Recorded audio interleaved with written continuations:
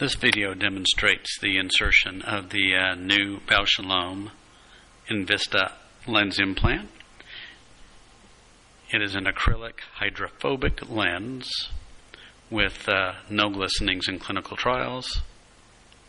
It has a slight posterior angulation which decreases the incidence of posterior capsular opacification as well. I'm inserting through a 2.2 millimeter wound with wound assist.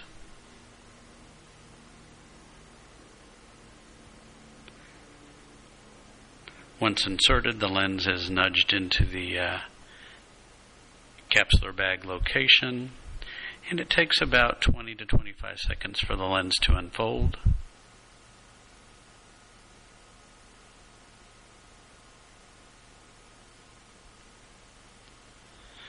The lens has positioning holes situated at each haptic junction with the optic, making the lens very easy to position.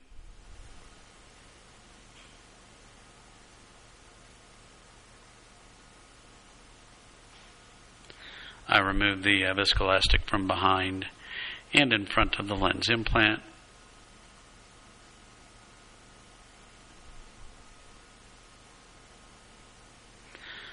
I find the lens to be very stable in the bag once completely unfolded. And I believe, due to its acrylic hydrophobic properties and the lack of glistenings, that this will become the standard of care for hydrophobic acrylic lens implants in the future. I'll hydrate my Wong incisions, and we're done with the case.